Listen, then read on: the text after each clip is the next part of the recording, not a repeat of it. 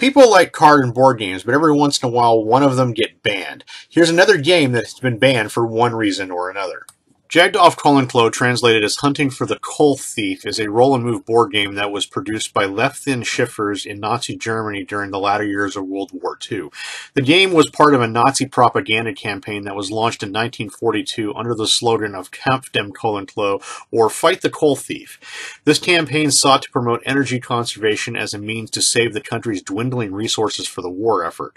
The visual representation of the Kohlenklau, or coal thief, became an iconic image of Nazi Germany and was often featured in newspapers, magazines, posters, and films. 4 million copies of Jagd auf Kohlenklau were produced and distributed among households with the most children. The game consists of 50 spaces, black, white, and red, and the object of the game is to discover who the coal thief is and successfully evict them from your house.